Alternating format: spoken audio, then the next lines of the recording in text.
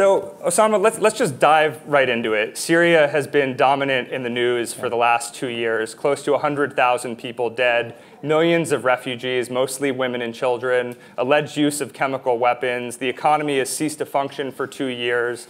This has been going on and on. Is there a light at the end of the tunnel? And how do the rebels and the opposition have the courage to persist amidst violence that's so terrible?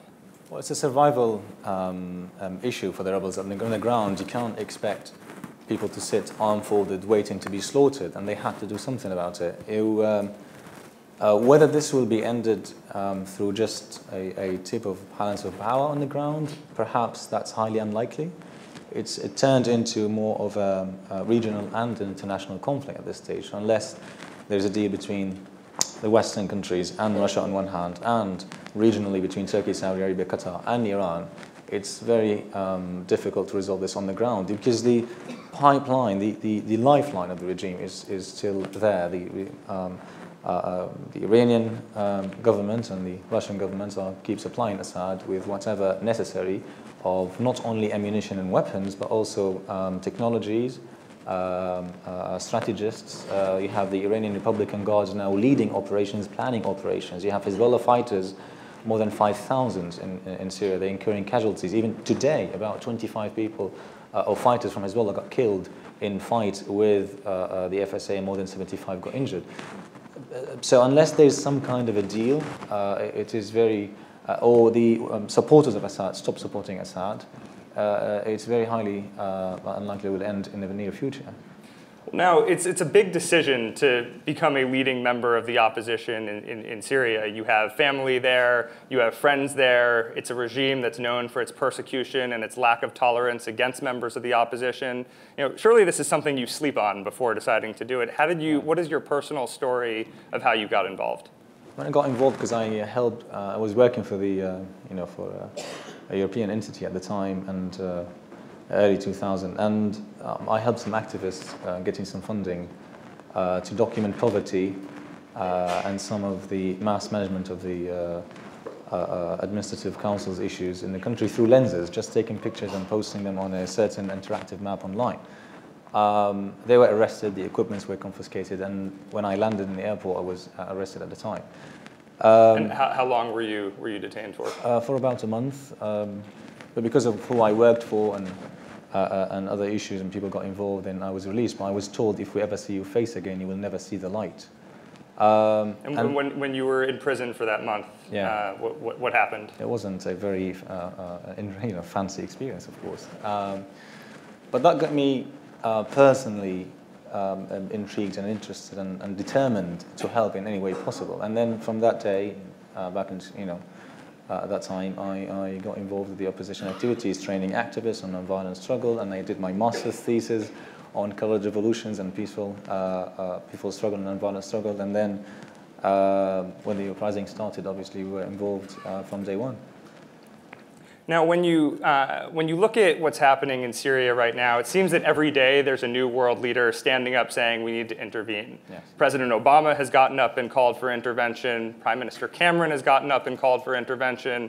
After there was a bombing in Turkey, allegedly by Bashar al-Assad's regime, Prime Minister Erdogan said just last week that anybody who attacks Turkey will pay the price. Well, it appears Turkey's been attacked. Hillary Clinton, before she left office, told the Syrian regime that the sand in the hourglass is running out. Now, what does all of this sound like to the opposition, given none of it seems to be being backed up? It seems that the regional powers who are supporting the opposition on the ground, specifically Turkey, Saudi Arabia, and Gulf countries, and the rest of the Arab world, are more anxious to end this because of fear of spilling over to the region.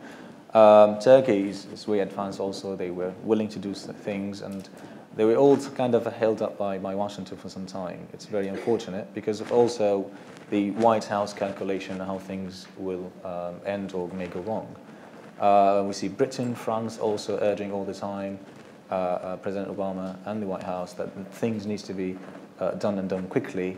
And if intervention took place, any kind of intervention doesn't have to be necessarily boots on the ground or a very classical military intervention, but if that took place a year ago, think of the casualties that could have been saved, Think of the sectarian divide that could have been perhaps avoided.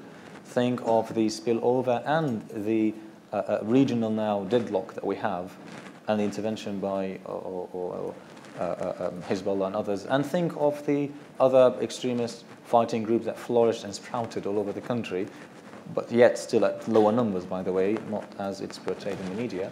But that all could have been avoided if an earlier intervention took place. Again, not necessarily a classic military one.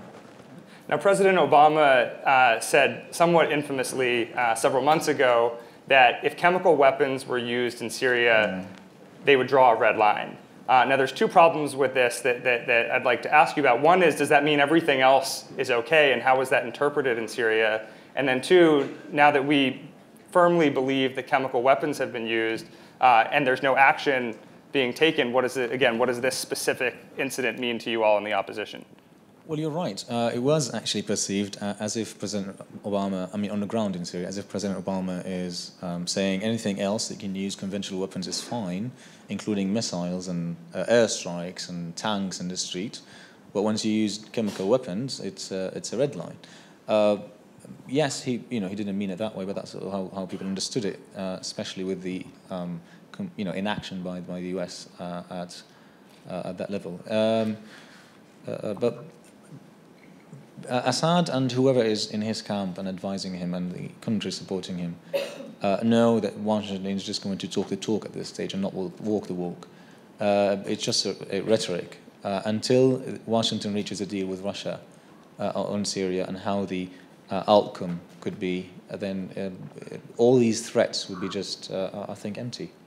Now let me be provocative for a moment, because there's a common critique, probably all too common critique that you hear in policy circles, both in Europe and the United States, which is we don't know who the opposition is. They're mixed up with Al-Qaeda and al-Nusra. The bad guys are the ones with the weapons who are better organized. If they come to power, they're going to massacre the Alawites. If they come to power, we don't know what their position on Israel will be. This is a mess. Now, how would you address those critiques? Well, obviously, there are answers to all these questions, all mostly myths. Number one, we don't know who the opposition are. You've been seeing opposition in every major outlet, every place, and every corner for the past 2 years. Were they able to talk before then? No. They were massacred, they were harassed, they were persecuted, they were jailed.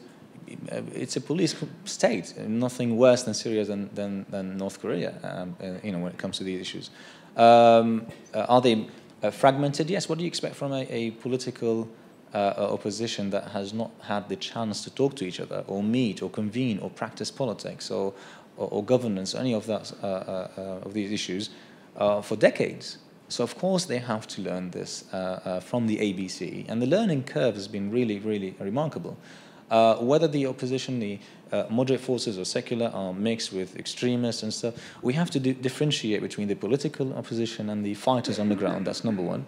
And number two, on the ground, you have a vast spectrum of fighters. You have the main bulk, which is the FSA, Free Syrian Army, who are defected soldiers and officers, professionally trained army men and women, and those are obviously majority secular. And then you have the civilians who picked up arms just to defend their farms and neighborhoods and families. And then on the right of that, you have the extremists or religious fighters or whoever flew in to fight. But what are the percentages? Even intelligence agencies estimate the foreign fighters in Syria or whoever associated with the global jihad networks, i.e. Al-Qaeda, do not exceed 1,200 to 1,500 fighters.